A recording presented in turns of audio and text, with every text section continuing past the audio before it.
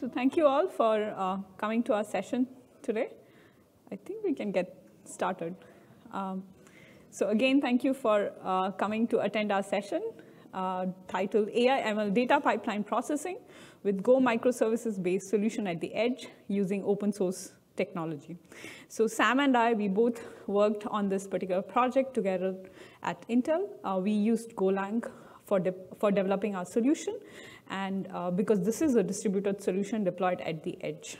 So before we get started, few seconds on this slide on notices and disclaimers. Our Intel legal team wants us to show this before we get started. Okay, so this is the content slide. Sam is gonna do the introduction first, and then I will cover the project objectives and architecture, followed by Sam, who will then go over the UI and the additional features we had for this project, and the important section, which is the challenges and learnings from this project. And then finally, I will end with the conclusion.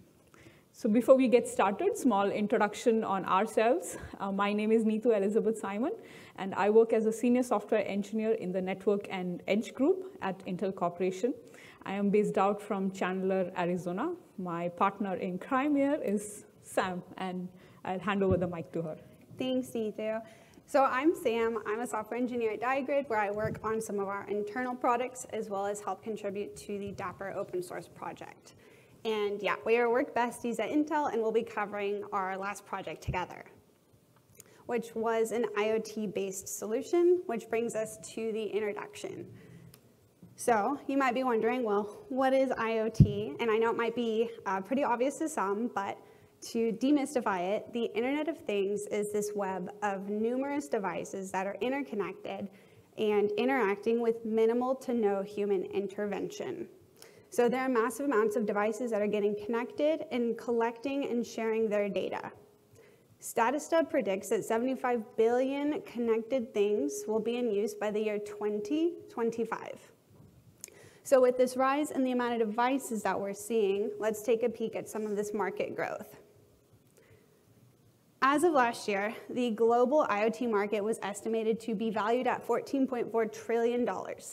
That's trillion with a T, which is a lot of money. And you know, even with this economic downturn that we're experiencing, IoT Analytics is estimating the IoT market to continue growing another 19% this year.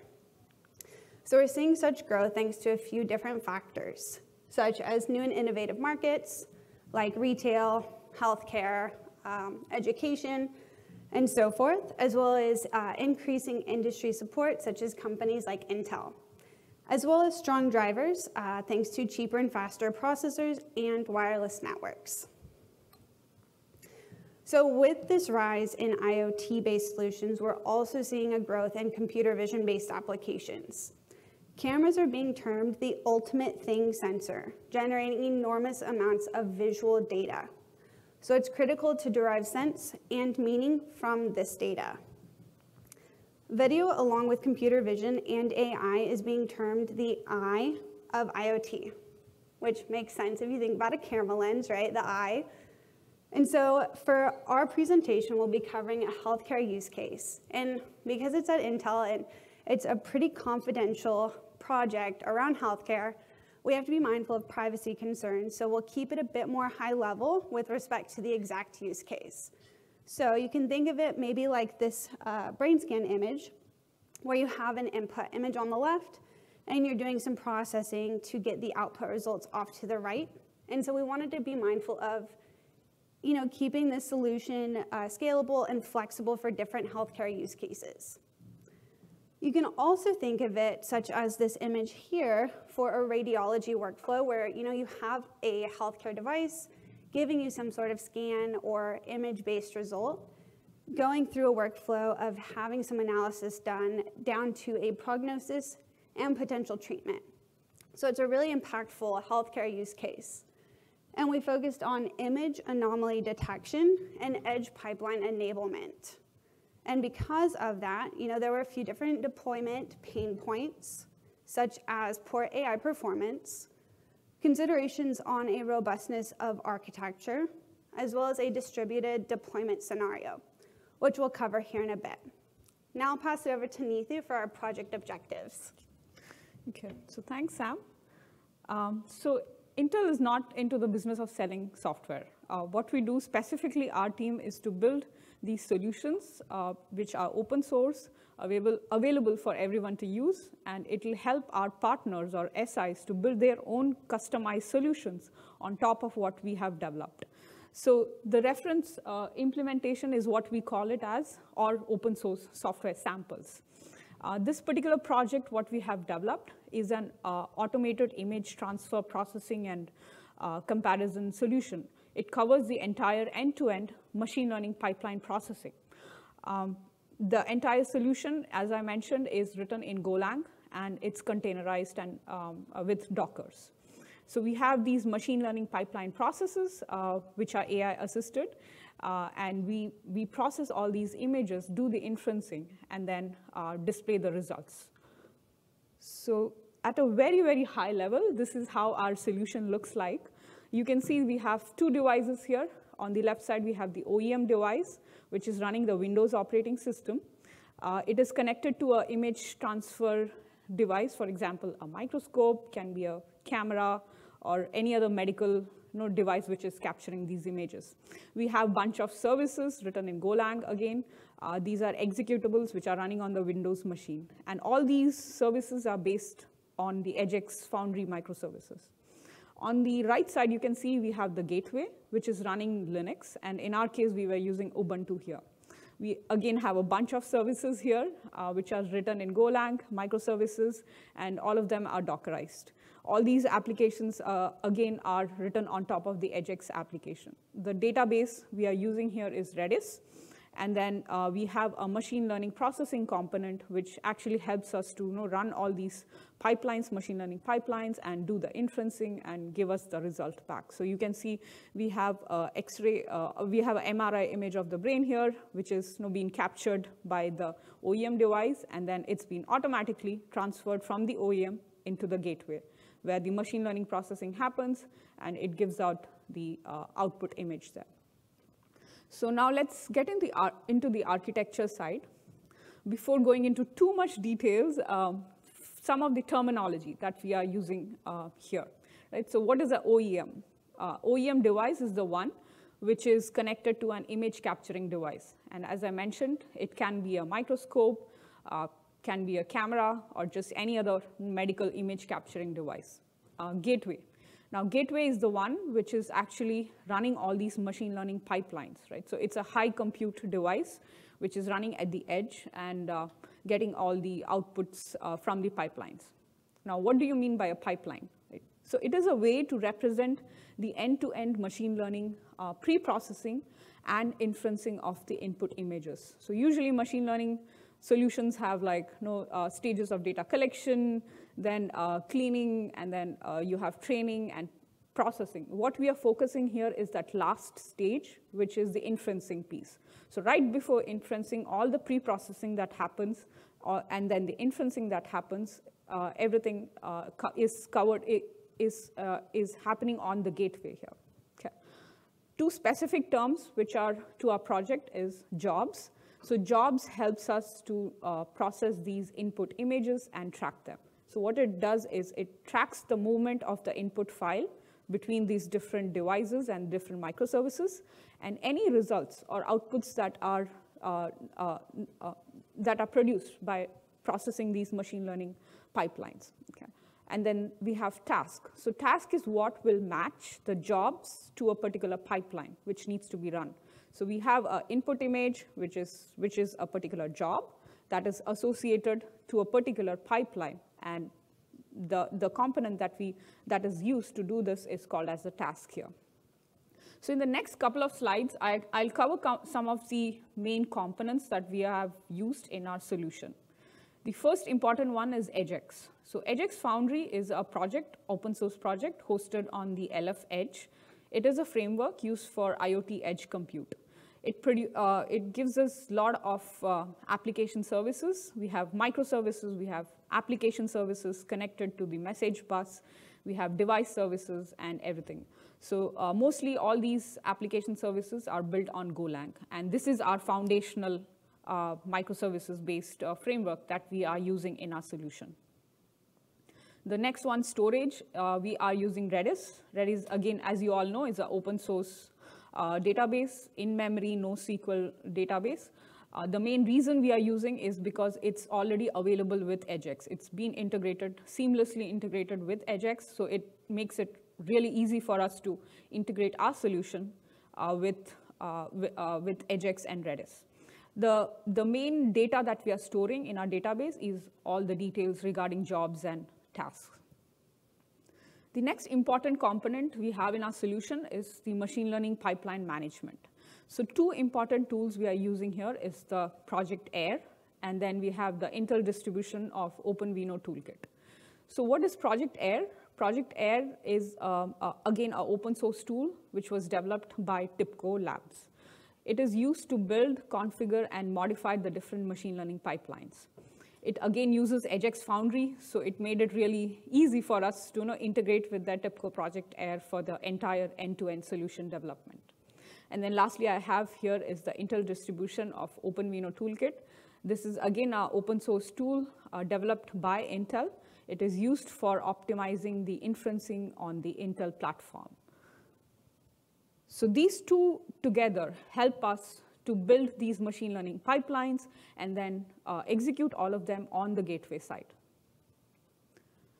So at a very high level, a little bit more details is our architecture diagram here.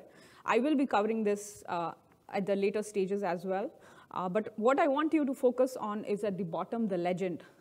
So all the dark blue-colored boxes are basically our microservices. The light blue-colored ones are the EdgeX application services. So the difference between these two is the light blue-colored one directly talks to the EdgeX message bus, whereas the dark blue-colored one do not. Okay? And then we have the purple color boxes. These are the EdgeX components. So you can see the Redis, which we are just using it. We have the EdgeX MQTT broker, which is our message bus. We have console for configuration management, and then we have EdgeX core metadata for device management. And then we have a black box. You can see that's the pipeline execution piece, which has, as I mentioned, we have two components, which is helping us do the pipeline execution here, which is the Intel OpenVINO and the Project TIBCO Air. You can see the connections, different connections we have. We have TCP requests to the databases. We have the EdgeX MQTT connections, and then we have HTTP REST calls here. We also have some file system operations. So you can see the green boxes, one on the OEM side and the other on the gateway side. So first, going over the microservices we have on the OEM side. So as I mentioned, the image capturing device is going to capture the image, can be from a microscope, camera, anything, right? And then it gets stored on the input folder of the OEM. So that's the stage one. We have a microservice called File Watcher, which is sitting and watching that particular folder. It sees that there is an image. It contacts the data organizer microservice. That organizer, this microservice is going to contact another microservice on the gateway. It's called job repository. So that microservice basically checks that, have you seen this file before? Or is there a pipeline that needs to be run for this particular image? If so, right, it sends a call back, and then it tells this file sender OEM microservice to basically copy this file from the input side and then send it to the gateway side. Okay? And then we have some processing which happens. We get the results back. Results can be just like JSON message, or it can be output files. And then we have this file receiver OEM, which will make a request to the gateway to send us back the output files. So the gateway then sends all these output images that are generated from that machine learning processing back to the OEM device on the output side. So now we have all the microservices which are running on the gateway side. So as I mentioned before, we have the OEM first contacting the gateway through that job repository microservice. So it will create a job and then store it on the Redis. Next, we have a microservice called Task Launcher, which is actually going to check if there is any pipeline associated which can be run on this particular input image which we are seeing. If so, right, it will send a request to the OEM, and then you can see we have the file receiver gateway microservice, which will accept that image, that input image that is being sent from the OEM to the gateway. And this particular microservice will then save it into the input folder on the gateway side of it. So now the task launcher is the one which will send all these details about the input image, the pipelines, and everything to this pipeline execution module through the MQTT broker. And this is where the actual inferencing happens, right? We feed the input image into these machine learning pipelines. It runs all the inferencing for the different models we have. And then we have OpenVINO and TIBCO Project Air, which will help us execute all these pipelines and generate the output back. So once the output is generated back, we have the file receiver on the OEM side, which contacts the gateway, telling that, please send me back all the files, right? And the file sender gateway, you can see here, sends everything back to the OEM. So we have set up the architecture in this way because we had some firewall restrictions that only the OEM can make a request to the gateway and not the other way around. So this is why our setup is done in this way. So in the next slide, we have an animation which actually shows how the files are moving between the devices, how the jobs and tasks are also getting executed. It is a little fast, so I'll try to follow up with the animation there. Okay, so yeah, you can see the file being captured. It's copied onto the input system. OEM contacts the gateway. It's checking in the Redis if we have any associated pipelines to run for that input message. And then you can see we have the file sender OEM microservice, which is sending that input file to the gateway, right? And the file receiver actually saves the file on the input folder on the gateway side. Now, task launcher gives all these details to the pipeline execution module. And then this is where the inference happens, right? So the pipeline gets executed. We have a bunch of output files being generated, and it's stored on the output folder on the gateway. So now you can see we have the communication happening between the gateway and the OEM. And the file receiver microservice is actually asking for the output files to be sent back to the OEM. So you can see it gets sent back, and then it's stored on the output folder on the OEM end. Okay. So the next section is the UI and features, and I'll let Sam cover that. Thanks, Neethu. So we had a few different UIs going on for this project, the first of which is the Project Air UI, and that was for our Project Air composability and deployment of our pipelines. So you can see there's a bunch of different steps going on here for our Python pipelines, including some broadcasting, some error handling, and so forth. So it was a nice UI to create your pipelines, and then you could click that button to deploy a pipeline. So from there, we had Portainer to where we could see all of our Docker components going on. And so whenever you deployed a Project Air pipeline, you could see a Docker container start for that pipeline processing. So it was nice to be able to see that resource being created and for us to be able to work with it. And so on top of that, we had an Angular web UI. So we know that to be our TypeScript-based free open source web application framework, and it's something that was pretty commonly used within Intel. For that, we had task creation, job monitoring, and observability, and actually internationalization, which how many of y'all have done internationalization on a web UI before? Okay, a decent handful, you know. So it's kind of interesting, I don't know, not the most common sometimes, so pretty interesting.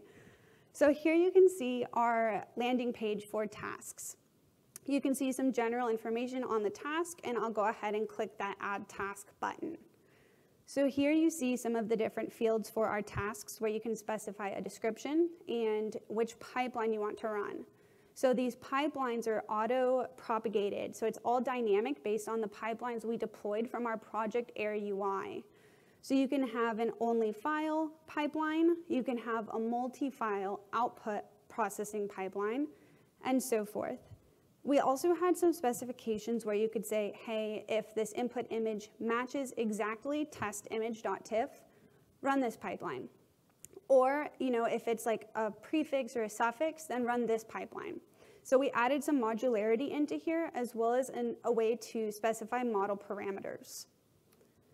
From there, again, you could see the task we just created, and you could see that we can filter things, and we wanted to add in some pagination to keep in mind scalability, because you would get a lot of images potentially, right? So we wanted to keep that in mind.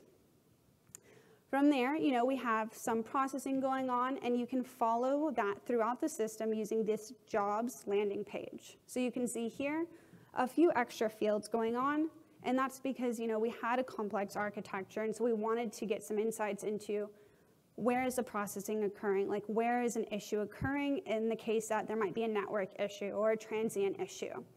So we had some pipeline status information, job status information, information on our files, such as the input files, as well as the output files. So you could see those output file results if you clicked on the blue box. Speaking of those files, Neethu's mentioned we've had this two-system setup. So here's kind of another visualization going on here. So the top represents that OEM machine, where you have the input directory with your images going into. We copy that over to the gateway device, right? So that way we can apply the processing on those input images. That then goes to the bottom right, where you have your output files generated, and then our system copies that over back to the OEM device, and then we had an archival process just to be mindful of our resource consumption. Observability was a bit more vanilla, so we did have, again, those two systems, and we used your typical TIG stack, right? T is Telegraph, I for Influx for the storage, and then G for Grafana. We had Telegraph on both machines, so we could get those system health metrics on both devices. Log analytics was also a bit more vanilla. We had a variation of the ELK stack. ELK, right, is Elasticsearch, L for Logstash, K for Kibana. Instead of Logstash, though, we actually used FileBeat, which hits home because that's written in Go, and I love Go, so it's really efficient. And it actually removed the JVM module requirement that Logstash introduced. And so we wanted to minimize additional software requirements needed for the project. So that's why we went with FileBeat instead. So again, it was installed on both machines, and then we had Elasticsearch and Kibana for those visualizations. Here's one of the fun bits. This is the internationalization. So how many letters is in internationalization? Y'all counting? It's 18, and that's what the Go I18N kind of stands for. So I18N represents internationalization. So we used the Go I18N package to localize some of those pipeline status and job status related information, as well as some of our error detail information. And so what that meant is in our Go microservices, we had to add a language bundle, load our translations that we had to work with an internationalization team on to give us those Chinese translations. We created a localizer for our handlers, and then as soon as we got that accept language header and it matched to Chinese, we would respond back with that data, that translated data. We also had an integration testing setup, which had a few different components. So we wanted a way to set up our test dependencies very easily. And we were using Docker Compose on the gateway side. And so for that, we ended up using test containers for Go package. So that made it a homogeneous way for us to spin up our services just normally, as well as in a testing environment. We also used HTTP expect, which is just another Go open source package for doing those RESTful calls on our services that were up and running for our tests. Lastly, we had a release requirement for having a test report. And so for that, we used the Go test report package, another open source Go package. All right, we'll shift gears into the challenges and learnings, because we all know we have them, and they can be pretty fun sometimes. So one of the big things here was a distributed deployment scenario. We had additional hardware that the team had, so we all had multiple machines all over our desks, and yeah, we didn't have much space for this project. And so because we had some services going on our Windows devices, we had to look at, well, how do we deploy to a Windows box?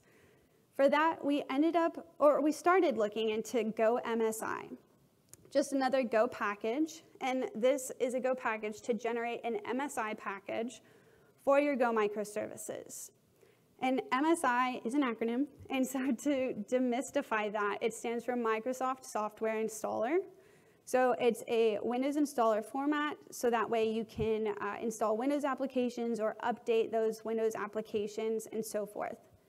The downfall here is it did require additional components, which we didn't like, which included WIX, which is another acronym that stands for Windows Installer Toolset, which also meant we had to manually go and add that to our path on the Windows machine, which was kind of a pain, and it was just additional steps we didn't like. So we ended up switching to a zip folder of .bat files. And so .bat is just a batch file. So it's just this script file that stores commands and executes them in a serial order. And so that's what we ended up switching to for the deployment of our Windows microservices. And so because of this, we did have different deployment steps per machine, which was also a bit more involved. So you can see here, it's kind of similar but kind of different for both devices. So our OEM device services, we would have to build those OEM targets, copy them over to a zip folder on a USB stick, then plug that into our OEM device and copy the zip folder over, and then use PowerShell to start our services using that .bat file or script. On the gateway side, kind of similar again, but different. So we had to build those gateway targets, generate our build using Docker, grab that host IP, and then use our make targets to start our gateway devices. Gateway services. So again, kind of similar, but kind of different, and kind of made it a pain to test each other's PRs because we had to be thorough, right, and hold each other accountable, but there were just all these additional steps. And it also made it a pain when it came to automation. So when you think about end-to-end testing and you have 2 devices, it just meant twice the work. And so, our team actually had never had to set up a Windows runner before, and we were actually using Jenkins at first for this project. But then we were talking about open sourcing the project, and so we started looking into GitHub Actions, and that was a bit more appealing. So we ended up switching to GitHub Actions, and there was still that learning curve of setting up a Windows GitHub Actions runner, but it made it a little less work for us down the road, but there was still also the pain point of integrating that with our Linux microservices in our automated testing. So a bit extra work here. Something else we were also mindful of is the service wait strategy. Because we had services going on for 2 machines, there were all of those what ifs. What if there's a transient issue? What if there's a network issue? What if one microservice has trouble communicating with the other, or it's not up and ready yet for the processing to occur like it expects? Well, we had these concerns at deployment time as well as testing time. So we wanted some sort of a homogeneous setup for both cases. And we had to be mindful because we had a lot of services going on here. So it wasn't the simplest of architectures. So we looked at where can we apply this logic. And you see this quite frequently in the Docker layer, where you'll add a wrapper on your Docker command or entry point. Most frequently, I've seen the Vishnubob bash script for this. But, all of our services weren't using Docker, so that didn't make the most sense for us. So we looked, where else can we do this? And so that brought us to our Go application code. And so for that, we use the wait for it Go package, which is where you wait for that TCP host and port connection. So we could apply that into all of our main.gos and wait for our dependent services to be up and running before starting that service, and it was fine. But more challenges because, so who all has experience with Go here? Okay, a good number of you. So y'all probably know this, right? But this wait for it Go package was using package main. And so what that meant was we couldn't then consume it, right? We had to copy paste that code, give attributions, of course, and then package it up so that we could consume it. So it was just this extra duplication that we were lugging with us. And so we did contribute back to that open source project and the PRs out there. But that did give us that consistent way for us to wait for our other services to be up and ready before proceeding. So we also had some observability fun. Our org historically used InfluxDB v1, but we thought we were hot shots using InfluxDB 2, and so that made a few other changes, right? So typically with InfluxQL, you use the InfluxDB SQLite query language. So with using v2, that meant Flux style query, which, that's fine, that's all right. It's a cutting edge, it sounds good, but if you think about it, it was a bit of the bleeding edge where it was almost painful because this was it. Like these were all of the dashboards that we had readily available to use, just 5. So again, it was a bit painful because we were restricted because we were using that cutting edge technology here. And if I zoom in on one of these dashboards, it looks all right. But if I read here, it says, this is a copy of a dashboard I found here, modified to work with Flux syntax, so for InfluxDB v2. But it says here, I have no idea if everything is correct, and it could use work. Left a little bit to be desired with respect to confidence and feeling really good about using this dashboard. But again, we only had 5, so what else are we gonna do, right? So this is what we went with, and it worked, it was fine. We got to accomplish the sprint task, and it did its job. But again, kind of some learnings when you are looking to use the latest and greatest versions, and you're feeling like a hot shot, but you gotta be mindful of, well, what does that mean down the road, right? So one last thing before I pass it back to Neethu, we did have some item potency issues. And this was with respect to those end-to-end tests. I actually think this is kind of more common of a problem than I think we all talk about. And what I mean here is, we were passing file information back and forth, checking statuses at different points in the processing. And so, I had a beefy laptop, so I felt really nice and good, and the tests were really reliable for my machine.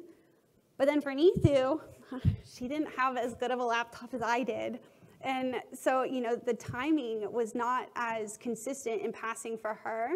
So, for those end-to-end tests, she would up the time a little bit just to see if it would pass. And it would, but she had to adjust the timing. So it wasn't the best experience on our team because we did have some flaky test cases, right? And I think, again, it's more common than we all talk about, unfortunately. So for this one, I don't have here's our answer, because I don't have the answer. It was just something we all kind of knew was a thing going on in our project, and we gave us a little buffer on those sleep times, and we tried to figure out a few other ways of giving us that extra buffer wiggle room, especially when it came to our automated testing. But we just kind of squinted our eyes, and it kind of worked. So no answer there, but again, a good learning to keep in mind. So now I'll pass it back to Neethu for the last bits. Thanks, Sam. So this was the most interesting challenge for us because we had to make a project shift here. So as I mentioned earlier, we were working with our partners, TIBCO, and then we had done all our project, released everything by end of last year. And then we got to know that TIBCO is getting acquired by another company called Citrix, and then they are shelving this entire project. So you can see here in August of last year, after that, there has been no contributions or the entire maintenance on this project stopped. So now we had to make the immediate shift on what needs to be done. And that's how I'll end our presentation today. Our team currently is working on replacing all these Project Air components with other open source tools. So the biggest feature that Project Air gave us was that pipeline composability and deployment stage. So we have found out other tools which will help us do this, and all this is again open source. So currently we are working on integrating all these tools, our project, and then release everything as open source sample by end of this quarter. So that is what we are working on currently. Once it's released, it will be available on open.intel.com for anyone to just download and work with it. And then the future for this project is basically we are looking at other use cases, how do we scale it, and how do we bring in more features into this particular project. So that's all we have. Thank you, and we can take questions if we have time. I think we have a few minutes. Yeah. If there are any questions. Don't be shy. Yeah.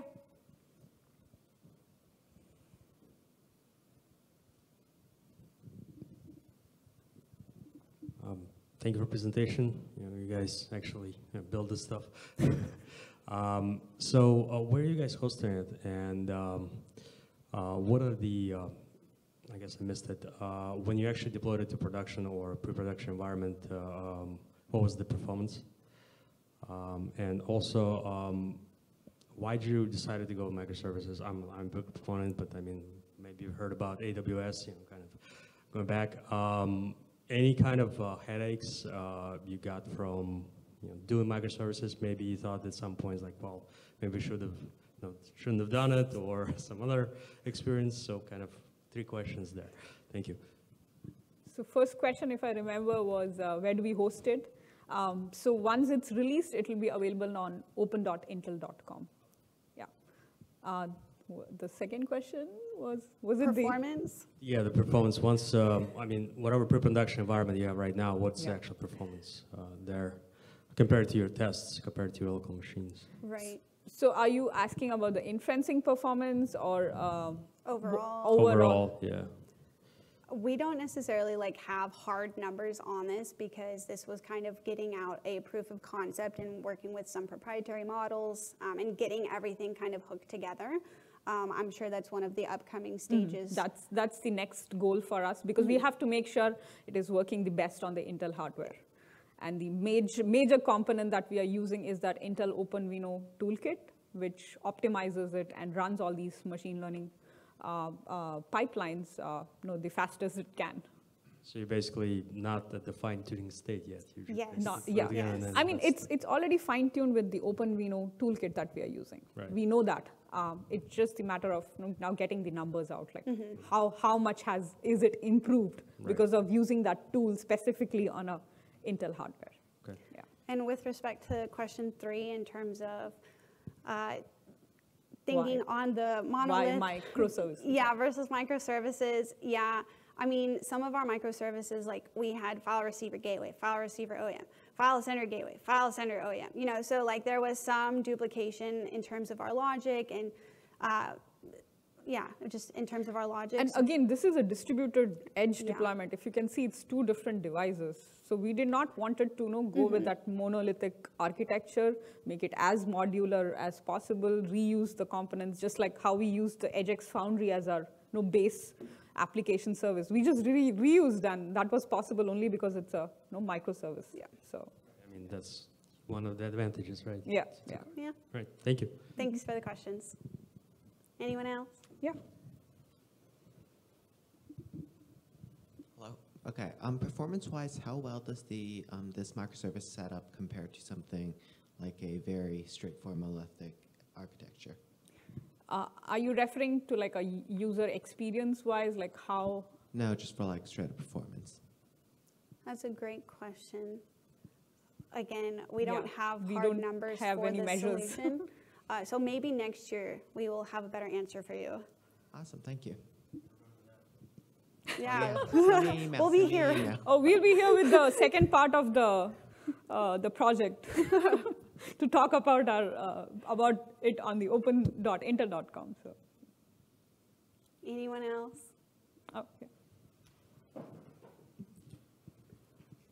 Yeah, really interesting presentation. Thanks. And I guess I was wondering, since you'd have multiple devices feeding in data to the system, I'd assume with lots of different units and data formats and structures. So without disclosing any confidential information, could you talk about the strategies that the system uses for, say, I guess, organizing different data structures, pre-processing them, sending them to inference the inference pipelines and things like that? Yeah, so the main reason we are using EdgeX is for that very reason, because at the edge, you will have different devices. You need to collect different data from all these different devices. How do you manage it? How do you manage cameras? Cameras may have their individual configuration setup and all of that. And this is where we use EdgeX.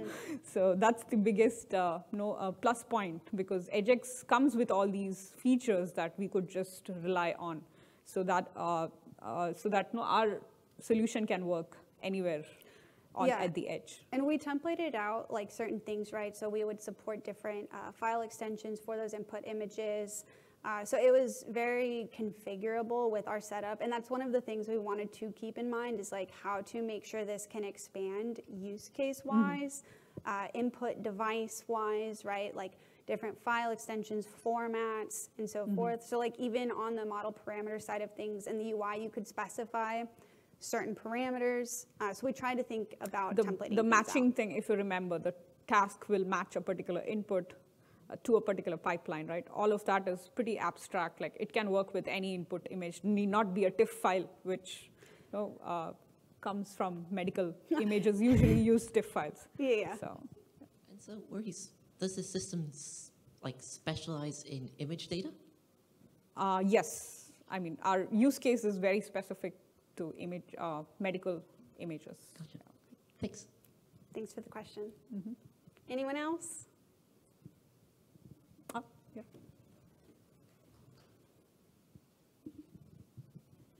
Yeah, just a question. So you have your ML pipeline, and it's not clear to me if the intent is for a lot of training data to be fed into it to train the model, or to have a trained model and then have a single image from your OEM go and be analyzed by the existing model. Yeah, so this is the second stage. And I did mention, so when we say machine learning solution, right, it basically has 4 stages. Like it can be applied to any kind of data. First is you collect the data. Second is you pre-process it, right, or do the annotations. Third step is the training. And then fourth step is inferencing. And inferencing happens at the edge. And this is where this solution is focused on. It's at the deployment stage. You already have a model. We are working with our data scientists. They give us the model. It's already there. You have to go into the field, deploy it, and then make everything run. That is the last stage where Intel specializes with inferencing. Right, so your solution doesn't have to worry so much about large data throughput, just a single request. Yeah.